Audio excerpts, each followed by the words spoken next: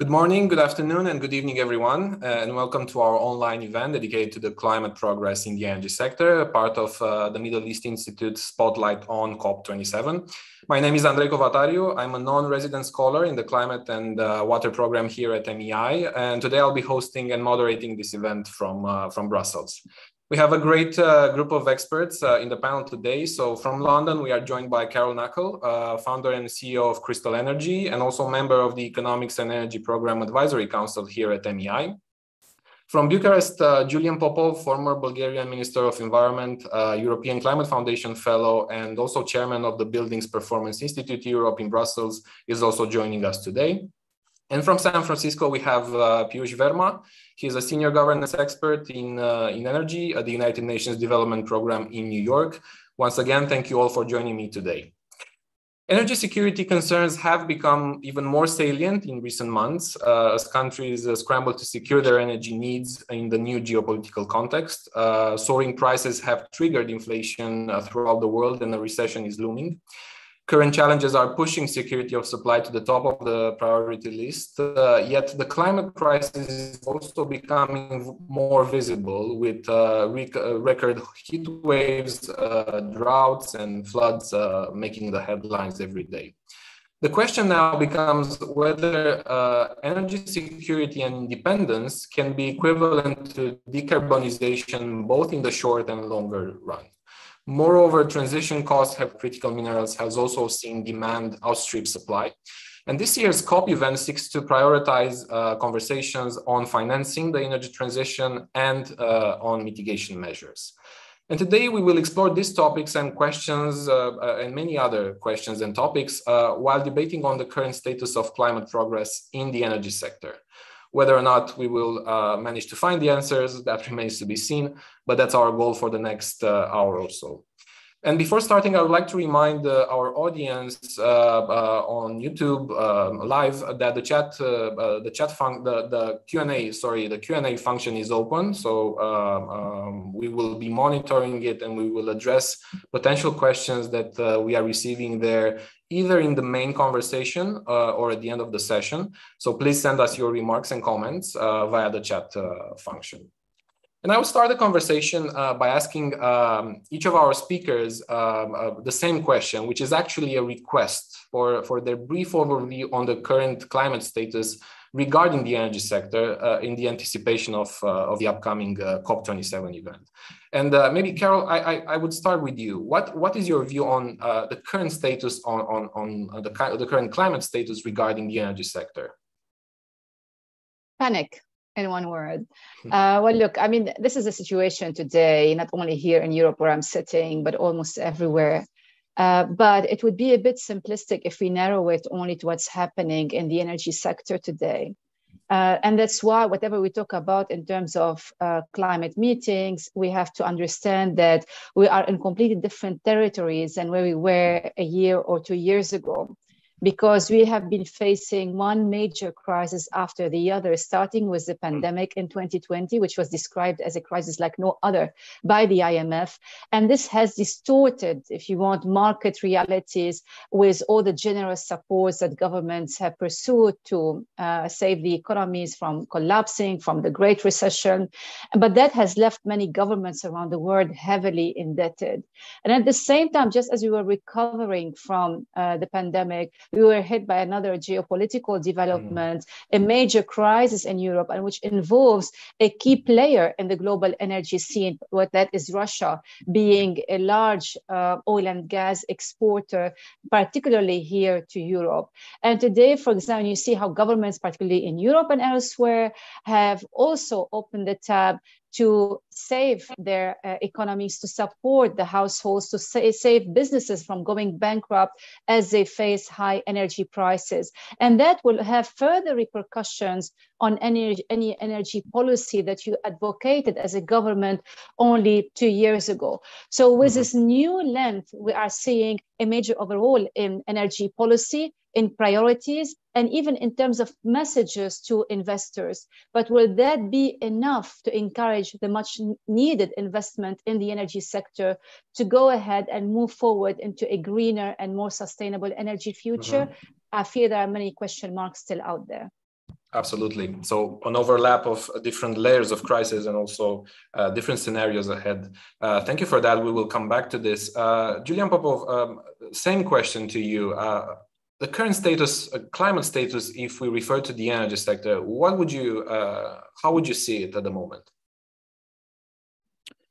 Yes, I very much agree that there are several crises on top of each other. Many people define that as a perfect storm.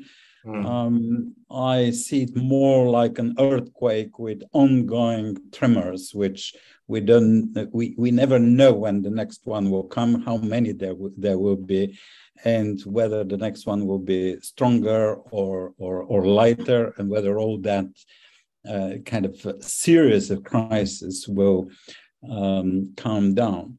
I mean, obviously, the COVID crisis disrupted massively the supply chains. Then the recovery was also heavily disrupted from rapid growth combined with disrupted supply chains. And then the pre-war manipulation of the European gas markets from Russian side added to that. That was another tremor. And the big one, of course, is the war against Ukraine.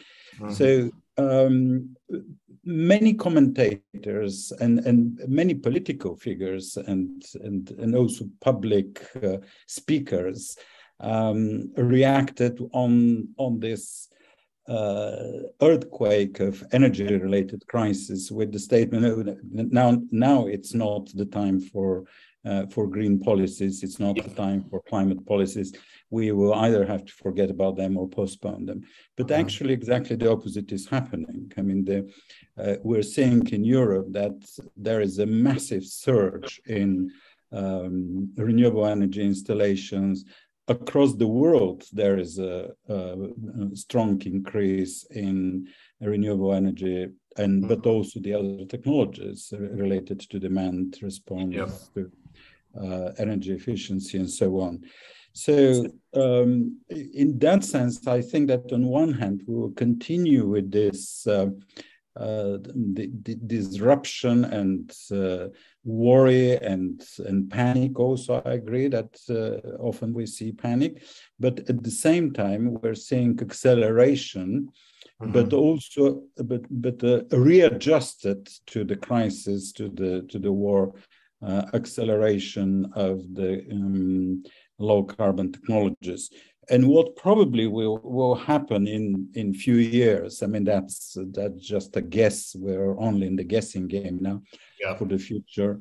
Probably half of or near half of the fossil fuel supplies from Russia will just get out of the market. They can't be compensated in the next 5 or 10 years. Russia can't readjust that, so we will have to seek compensation from other sources. And I think large part of this missing half of fossil fuels from Russia will come from renewable energy and energy efficiency and demand response.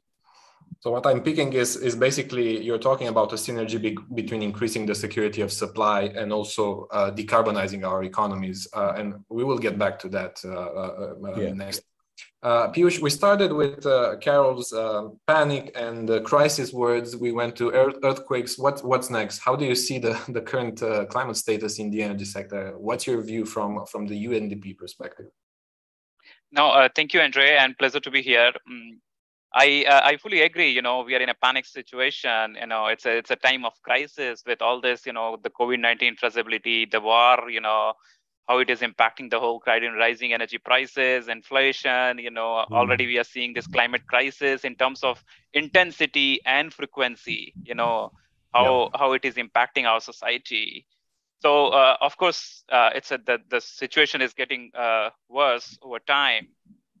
But when we are talking about this, the climate progress in the energy sector, we pretty much most of the time look at the energy transition angle. You know, how fast we are kind of shifting, you know, towards renewable energy.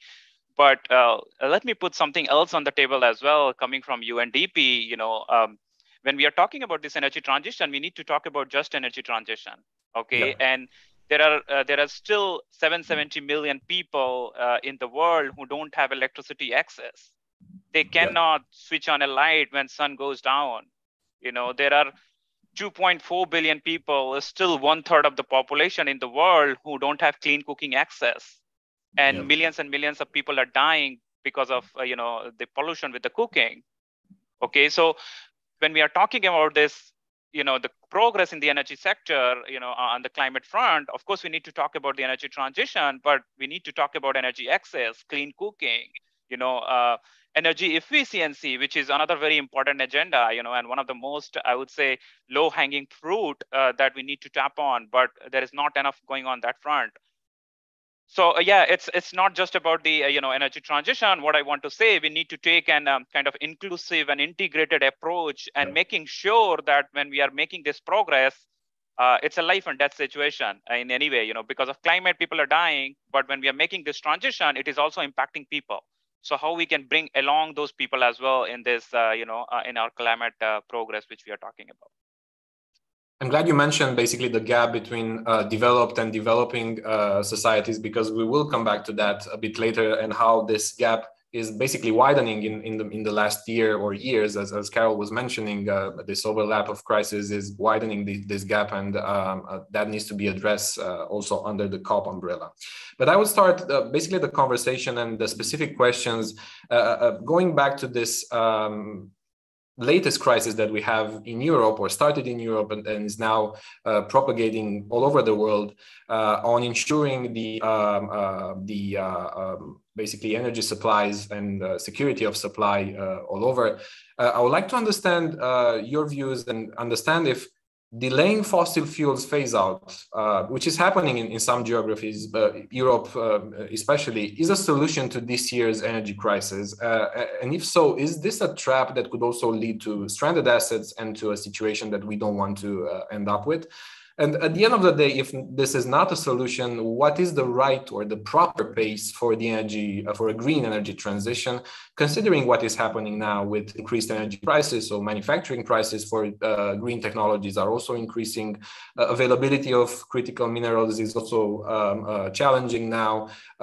Supply chain bottlenecks and all that. So I would focus on that. What is the impact of this delayed fossil fuel phase out, and what would be the right transition, the green transition, considering the challenges that we are facing today? Maybe we can start in the same order. Carol, if you'd like. Yeah, your question is quite big, but let me focus on this issue of investment in fossil fuel.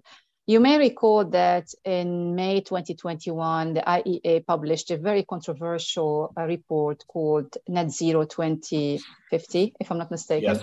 And then one of the recommendations was that if we were to achieve our net zero target by 2050, we need to stop investing in fossil fuel beyond 2021. Fast forward a few months later, only towards the autumn, maybe in October or November, in their own energy outlook and their own oil market report, the same agency was calling for more investment in oil in particular, but that one can say would be applicable to gas as well, because this is one of the reasons why we have this kind of high prices and crisis. And I think this is where we saw the big shift. I think it's not about, okay, so you can look at it from a short-term perspective for a solution for the crisis today. And we have to distinguish one thing. So the decision to phase out or to delay the phase out of certain oil and gas projects will help in going through the crisis is one thing, because the crisis is happening today and now. Investment is about the long term, because you invest today and you get generation of oil and gas actually flowing to the market in the next few years. So you cannot really talk about the trend in investment if you're only looking for a solution, a short-term solution. And this is where I think policymakers finally are getting a better understanding of, because at the beginning, after the invasion of the Ukraine, for instance, there was a G7 meeting, and one of the things they announced where they wanted to look for supporting LNG as a temporary solution to the crisis. But guess what? No investor is going to put millions and hundreds of millions, if not billions of dollars in a project that will be only used temporary. And this is where things started to shift. For example, in May this year, Norway made it very clear that an energy minister announced that if Europe wanted more gas, we are willing to send it, but Europe has to commit. And what they meant was they have to commit for the long term so investment can be sustained. Fast forward, 1 month later, the EU and Norway announced an energy cooperation where they openly announced that the EU supports investment in oil and gas in Norway for 2030 and beyond. So they finally, they understood that if you really want to bring in more supplies, as long as there is demand, because you cannot go and curtail supply if the demand is still out there. Otherwise, you will face the problem that you are facing today. So you would support oil and gas investment, of course, in a sustainable way. And the good news is that almost every day there's something new happening in the industry that makes investment in that industry sustainable. And at the same time, you pursue the green agenda, because at the end, at the moment, with the technology that is available out there and the intermittent nature of renewable energy, which has failed to save the day in Europe at least, and also elsewhere, then you would need all sorts of fuels that you have out there to support the transition while at the same time ensuring security of supply.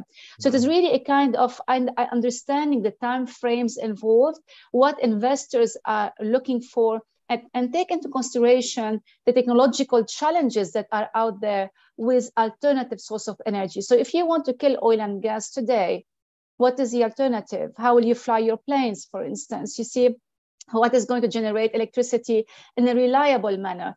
And I fully agree with Piyush about the issue of just energy transition. Just energy transition really is about leaving no one behind.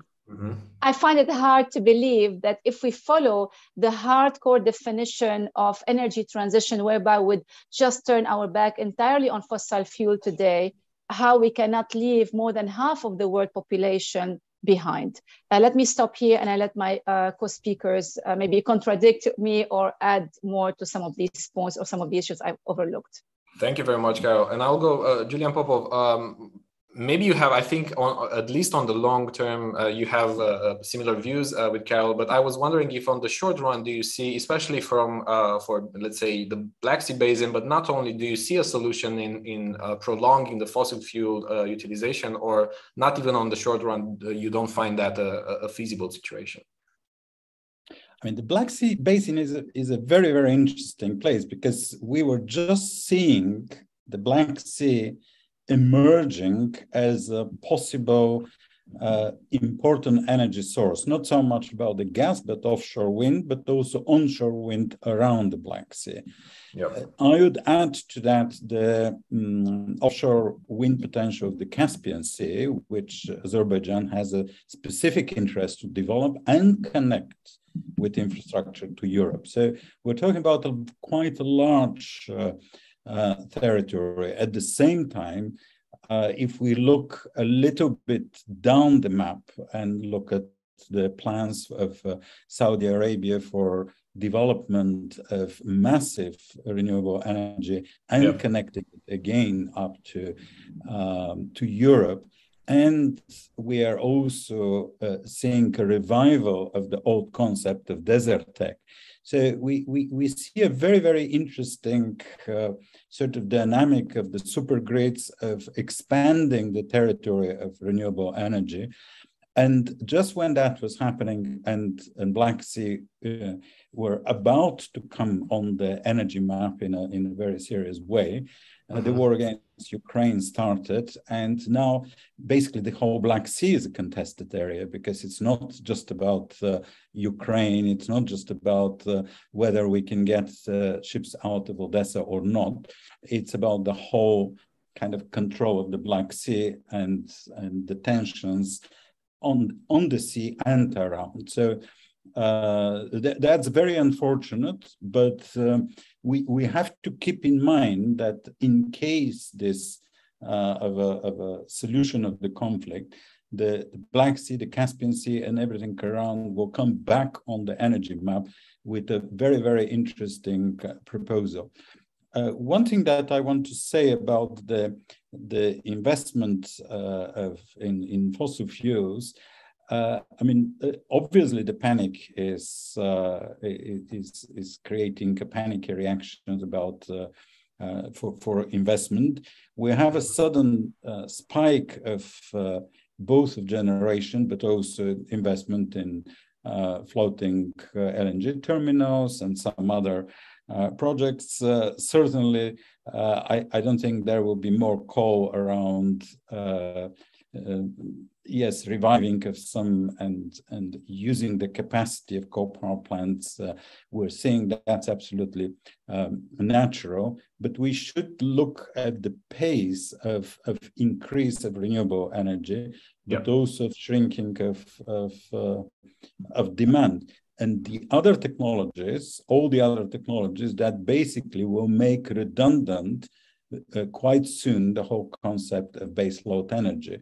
If we look more carefully in the technologies, we will see that that time is gradually coming, and that is also working seriously against the fossil fuel energy. But we, because of the war, Europe obviously is going for the scenario of securing excess of energy rather than running into the risk of having shortage on a massive scale. I would have a very follow-up question here, because you were talking about pace and about the speed of doing that, of pushing the energy transition. What would be, in your view, the right speed? Because now we are discovering a new energy security layer, the availability of critical minerals and rare earth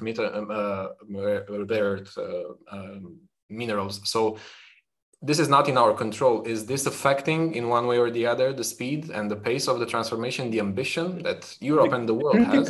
What I would advocate is fast and chaotic installation of renewables.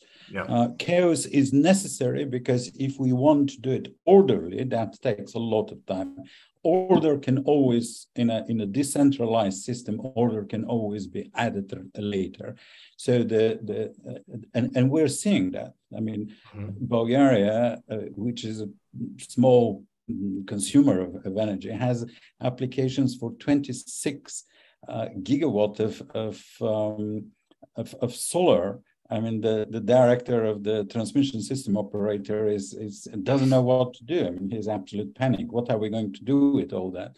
So, and what I would say, just people, companies should take their risks, do things in their chaotic way. Self-consumption is becoming a massive, massive story for industry and for households. Wind must be accelerated. Onshore wind should be accelerated because this is faster, but also offshore wind, and then we will sort out the rest. I mean, that I think could be the right way. And the other thing that is very, very important, and it's missing massively from the European governments and from the European Commission, is serious action on energy demand. Governments are not touching that subject because, for populist reasons, they are shying away because they will be accused of what now Brussels is telling us to stay in the cold, which is completely not the case, but they must do it. Speaking of pace, I'm also interested, Piyush, on what do you see as the right pace for the areas, the geographies that you are covering? And of course, I think there are different views when it comes to fossil fuel utilization in some areas, because they are within reach for some geographies, and probably doing it just would also mean for those geographies to have access to that earlier rather than later. What do you think about that? Fossil fuel delayed phase out versus a higher speed of energy transformation? See, in my opinion, Andre, delaying fossil fuel phase out is definitely not an option. Okay, seeing the climate crisis, but it's not just about the climate crisis. We are also seeing several other crises, as we mentioned, from, we just saw COVID-19, we are seeing war, we are seeing, this rising prices. We are seeing increasing debt, inflation and all those things. So there are crises going on several fronts. And, of course, looking at this, especially this year and last year, as things have changed, if we talk about energy trilemma, where we talk about environmental sustainability, security, and affordability, of course, the situation have changed, and there has been more focus going on towards security and affordability of the energy system. Yeah. But so there are crises on various fronts. And what I'm saying, countries are at different stages of the transition, so there is no single pace, like, which we can say, like, for the whole global level, countries have to, and as I said, we need to make sure we cannot leave anyone behind. So I think it has to be the kind of country specific approach, at what level the country is, to take it, to decide their own pace, basically. And they have to decide between short-term and long-term. Also, you need short-term survival is also important, transition. That's why we are saying transition, you cannot change from fossil fuel to renewable energy overnight, okay? So it has to be a transition process, but it has been slow, it has been, we have to act fast, not just in terms of, as I'm mentioning, I think we need to start the process. For example, we are talking about coal and oil and, fossil fuel phase out. For example, coal phase out, okay?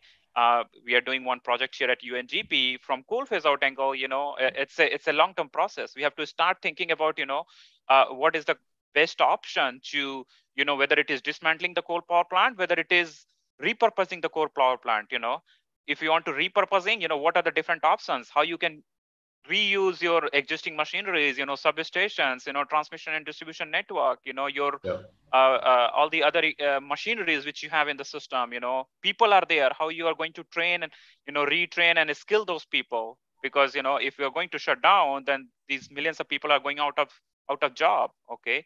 Their survival depends on those, jobs. So what are the options for them? So we need to think about maybe a more, as I said, inclusive, how we can, and maybe a country specific approach, what is the right pace for the country, what are the baseline, and where we can go and how fast we can go, and to go fast, like, what are the steps need to be taken. And in that decision-making process in the country, I think it's not just government, can do it alone. We have to take a whole of government and the whole of society approach. We need to bring people and communities, because ultimately whatever we are doing from energy transition and affordability and all these things which we are talking about, it's for the people, okay?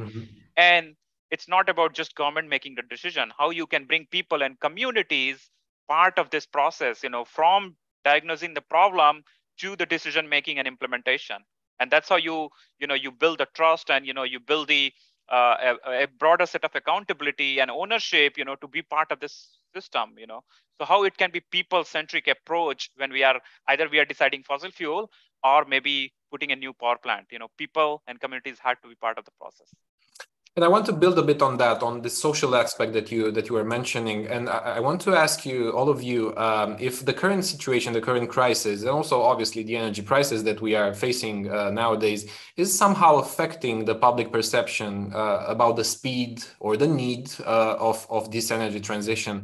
Because we are seeing some extremist messages, political messages, especially in Europe, but probably not only here, that can endanger the very notion of climate neutrality and energy transition. Do you see that, and do you see a danger in that, and would that affect some countries or some regions in pushing forward for this green path ahead? Carol, if you want to have a take on that.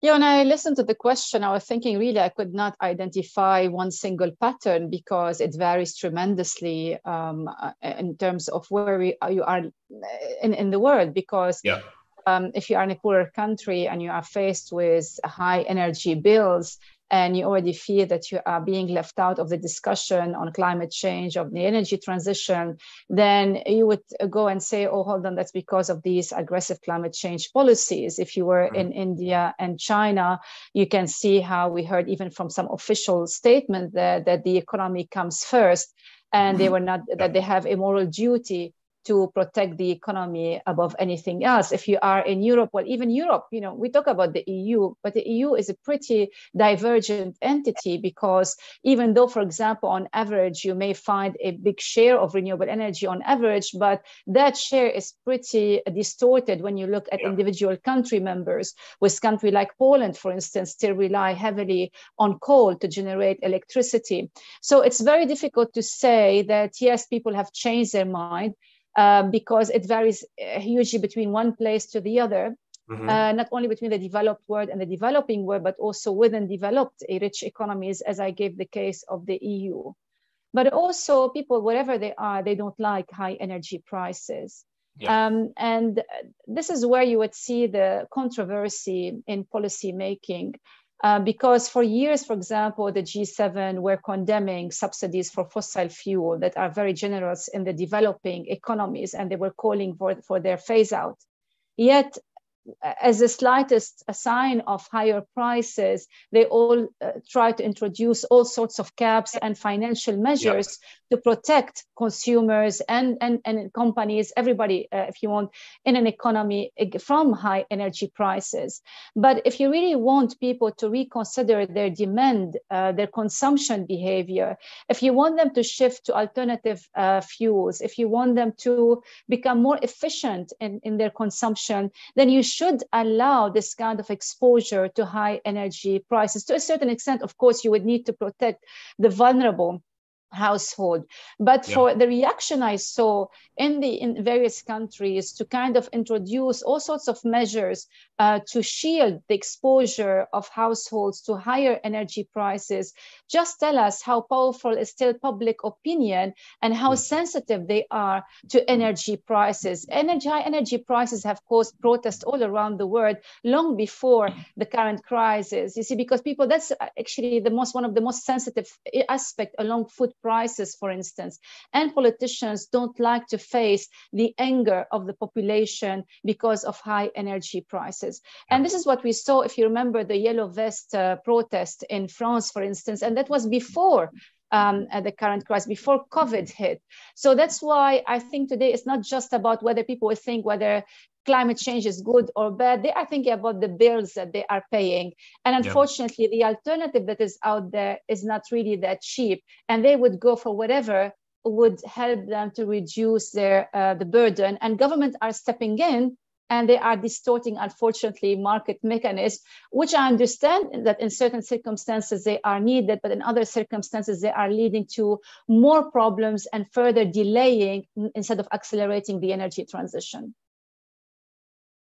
Julian Popov, I would switch to you. Do you see a challenge in this current pain of the high energy bills in Europe, but not only in Europe? Is this endangering in any way the very idea of energy transition? Well, of course it is a challenge, but we have to be a little bit politically braver, or not we, but leading politicians. We have to be very clear, and I agree with Caro, and I will go a step further. I mean, subsidies of fossil fuels are absolutely toxic for energy poverty. I mean, they are nasty, poisonous stuff, because basically flat subsidies of across the board of energy prices lead to higher consumption and to draining of public resources that could be targeting really energy poor, vulnerable people, as well as strategic industries. So, for example, I mean, Germany is doing that, by the way. One of the richest countries in the world is supporting its energy-intensive industries with not exactly with subsidies, but not loading them with green levy, for instance, and various other policies. I mean, obviously, if you start subsidizing fossil fuels basic price, you will distort the whole market. You drain your resources, and you can't help properly the energy poor, and you can't push energy saving further. So it is a very, very, very, very bad thing. But obviously, it's difficult to kind of step back from that. One thing that I want to address is a question that Piyush raised. I mean, what do we do with coal power plants? I mean, I was in Athens, actually. I mean, on a traveling tour at the moment. But speaking at the International Coal Conference, exactly on that. I mean, the massive potential of coal companies and regions for the transition, what I call assets-based transition. I mean, the Joint Research Center of the European Commission did a very, very good calculation a few years ago. What is the solar potential, solar generation potential of the coal regions in Europe? And they came to the, not conclusion, it's called calculation, that the solar generation potential of the coal regions is exactly the same as the coal generation at the moment, at that moment. That was 2018, 2019. So now it's basically larger. And it's not just solar, it's everything else, including the workforce, the engineering force, because in mining regions, in coal regions, there is the very, very highly qualified technical and engineering workforce that is absolutely perfectly suited for the energy transition. So if coal regions and coal companies change their mind and mindset, rather than saying we have to close things and then we have to think what to do, if they start just doing the next step and then think about the closure, they will realize that they can basically expand their operations, increase their profits, in most cases reduce their losses, and the transition will be much, much easier for them. All coal regions around the world have this assets-based potential that they have to explore, and that will be much, much better for the just transition concept than just holding on to the coal generation, the coal regions, and subsidizing prices and destroying public resources. Piyush, I want to switch to you and also come back a bit to this affordability issue, because obviously we are talking about support schemes, and developed countries, Europe has the financial capability to actually support, to some extent at least, the current burden of high energy bills. This is not the case necessarily in developing countries, and it must be a challenge there, and it must be a challenge, it must be a cost that is preventing those societies to accelerate their transition, their green transition. How do you see this tension currently with these high energy bills, and how is that affecting public perception and in general the transition? Just before that, Andre, I wanted to follow up on the Julian what mentioned, comments about the asset-based transition, and there was a recent study conducted in India, which says if we can just use the existing coal power plant, for repurposing it, rather than complete dismantling, it can pay off 5 times more. Okay, so we can get 5 times more benefit, with the existing assets, on different fronts. So there is a lot of opportunity, and I completely agree, what Julian was saying. Following up on this, on the energy prices, I think, for me, it can push a bit to customers, to do energy efficiency. But is that high energy prices sufficient for decarbonization? I don't think so. Okay, you need various interventions at various levels. Okay, to push decarbonization agenda. But we cannot achieve, the targets which we have, for 2030, 2040, or 2050 net zero. We cannot achieve that just with the renewable energy. We have to talk about the energy transition, and I'm kind of very clear about it that energy efficiency we have to improve by at least 30 to 40%. Okay, to do our targets, what we want to do in terms of what we want to achieve. Just with renewable energy we cannot go anywhere.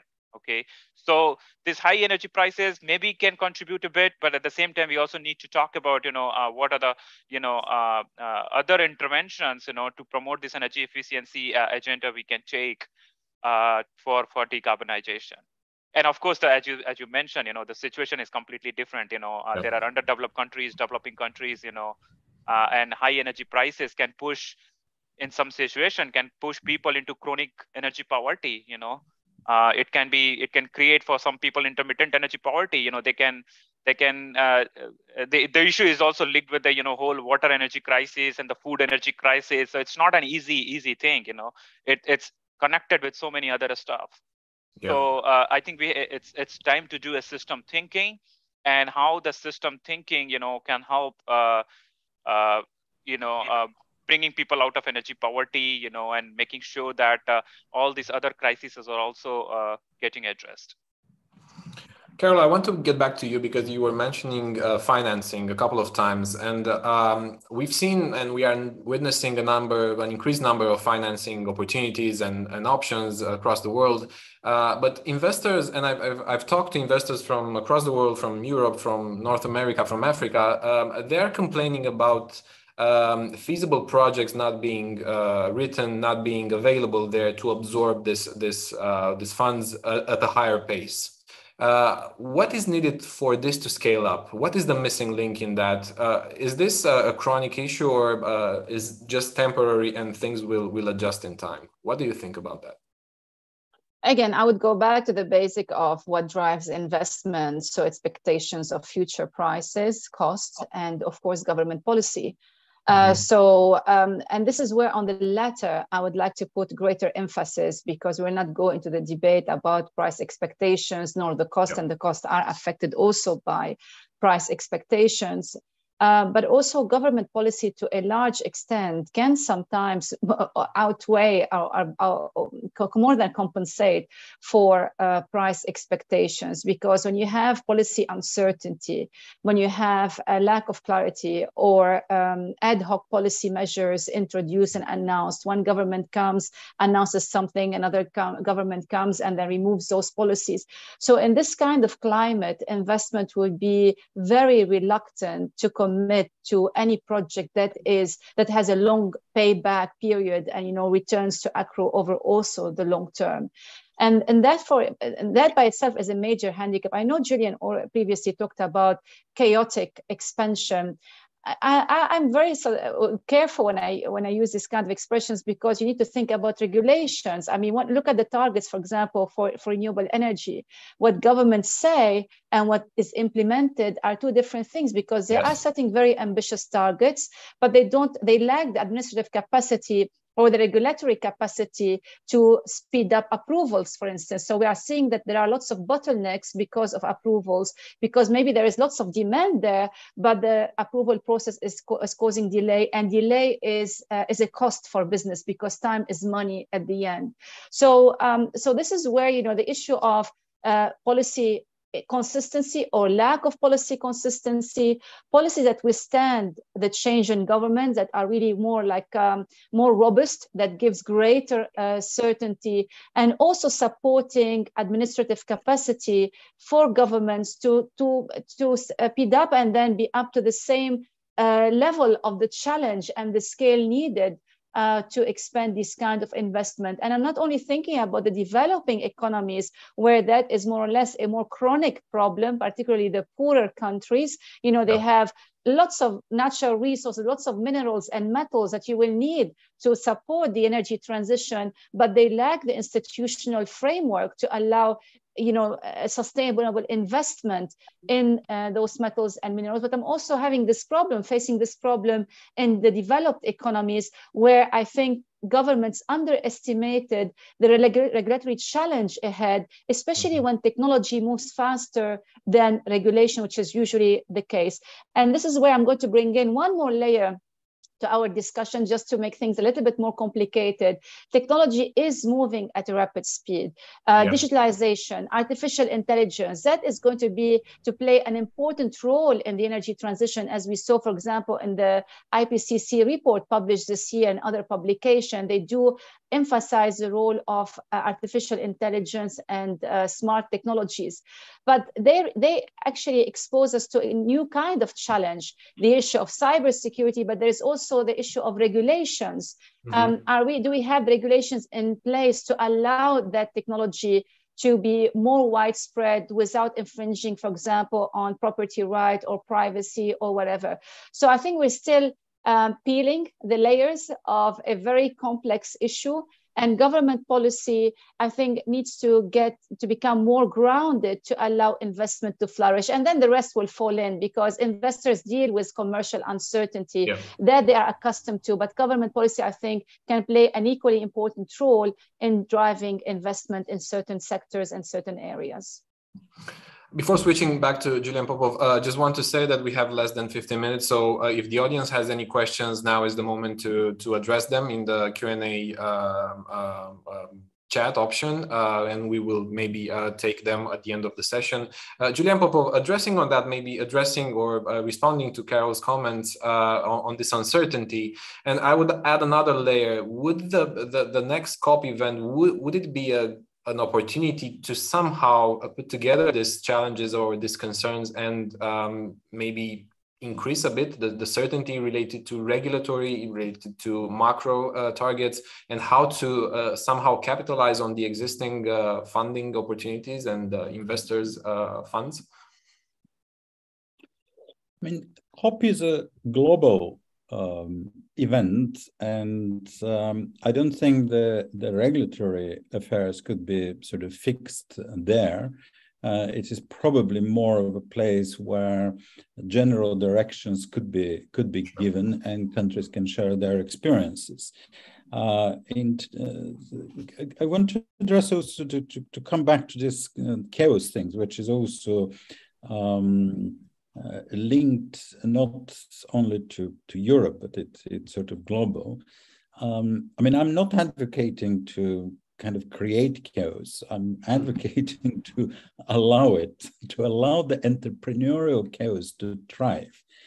Because, I mean, yes, some order is necessary, but going back to the Bulgarian case, Bulgaria has a target of 2.7 gigawatt of solar by 2030. At the moment, there are 26 gigawatt of applications for solar, so that's 10 times more. And that's the case in many places. So we are seeing globally a massive push for solar. Sometimes this is a hype that has to be kind of cooled down a little bit, like the massive hype around hydrogen. I mean, many politicians, including people who don't make a difference between hydrogen and carbon dioxide, because in some languages they sound very similar, as saying, quote, hydrogen is the future of everything. I mean, a British minister who went out the other day, yesterday or today, I can't remember, quite a comical figure, announced in the British Parliament that hydrogen is the silver bullet of everything. So it's not. But you have to allow the entrepreneurial energy, especially in that moment, to thrive across the world and give some direction on targets, on finance, but also restructure and rethink the financial promises. I mean, that might sound quite extreme, but I think we have to also rethink this famous $100 billion climate fund promise, because that promise was made when the energy economy was completely different, when the renewable energy was very expensive. Now it is the cheapest. So this kind of promise have to be rethought, restructured, but I don't see any political appetite for that, because whoever on political level raises this question, they will kill him on stage.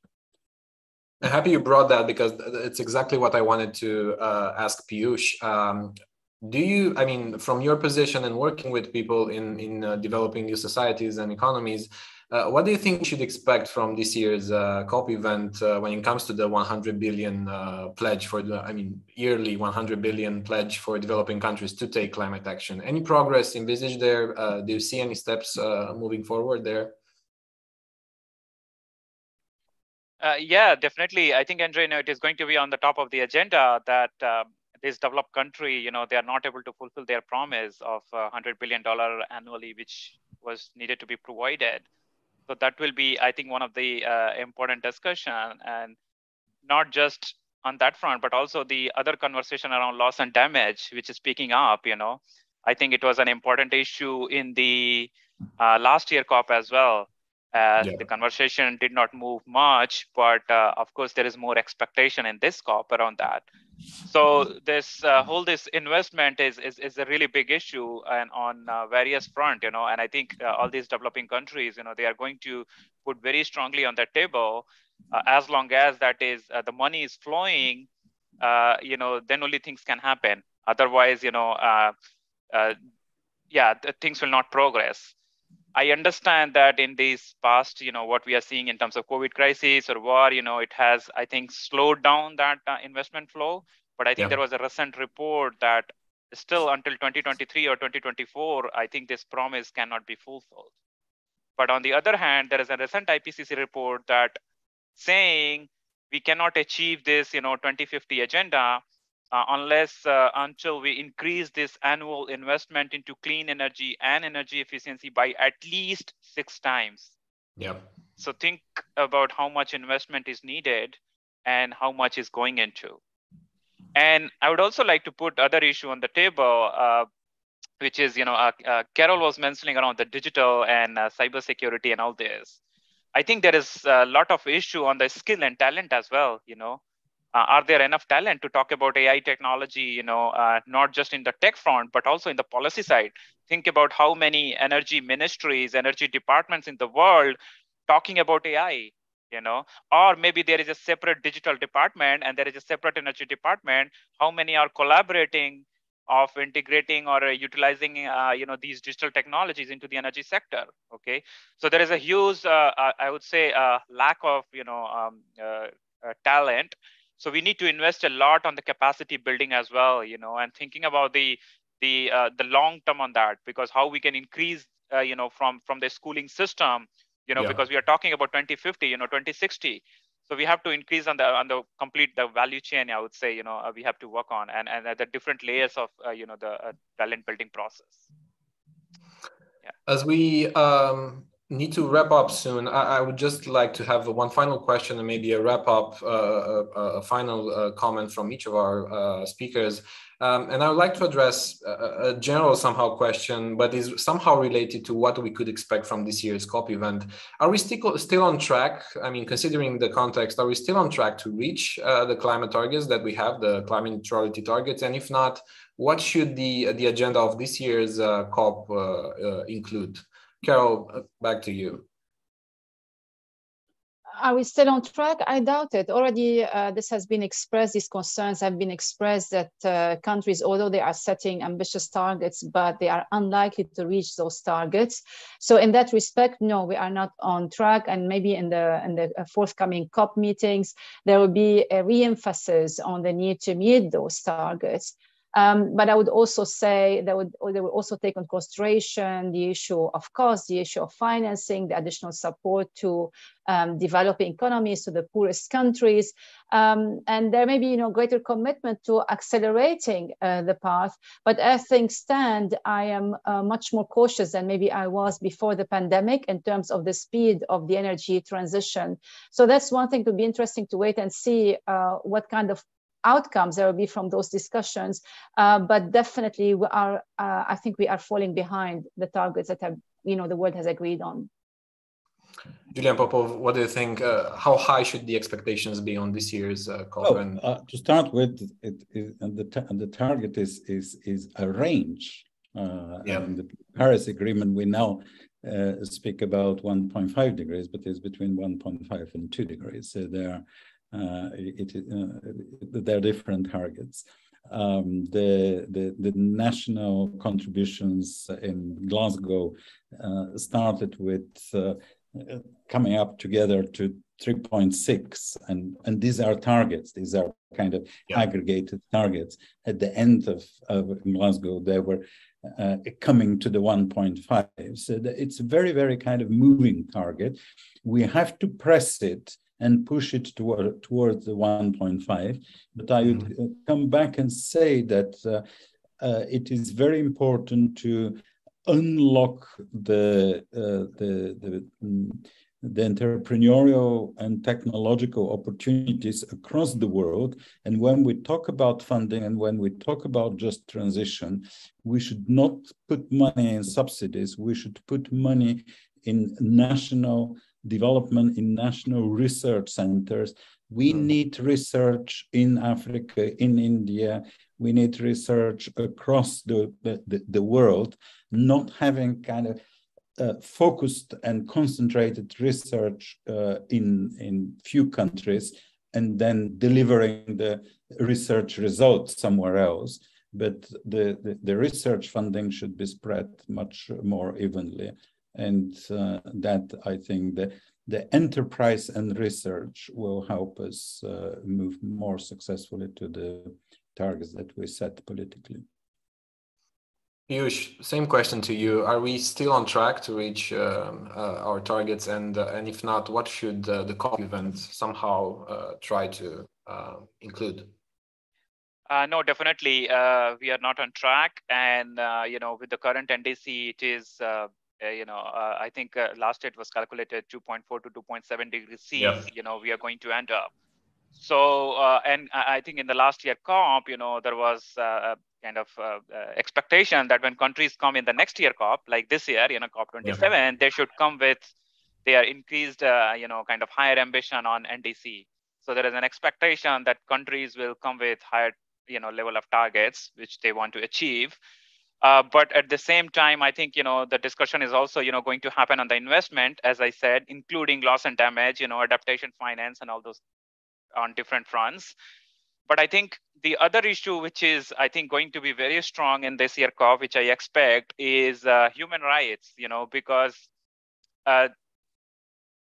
this is, I think Egypt, has been a lot of kind of issues in the media in the recent, news that the, curtailing environmental groups, and curtailing, active citizenship, and activism and that kind of thing. So I think, and this is also coming in the news that there are not enough people youth people are not able to attend, so I think that is going to be an issue. I think it is going to be a discussion, the human right and the broader kind of inclusivity on the energy transition, how we can bring everyone along in this process.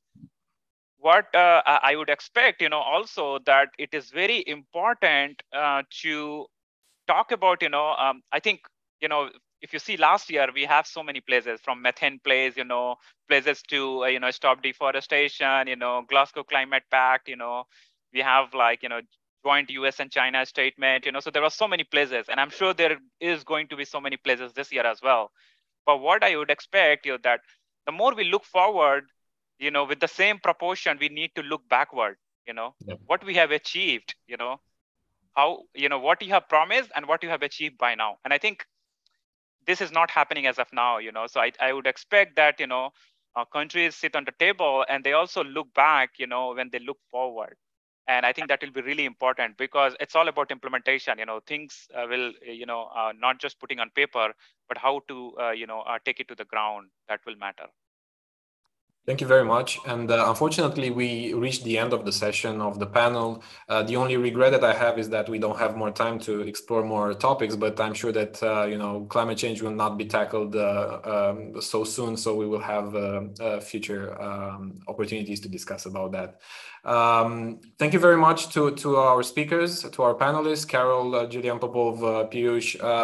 Thank you very much for joining me. I also want to thank Mohamed Mahmoud from MEI and the team, a technical team, for all the support that they provided, and also obviously to our viewers.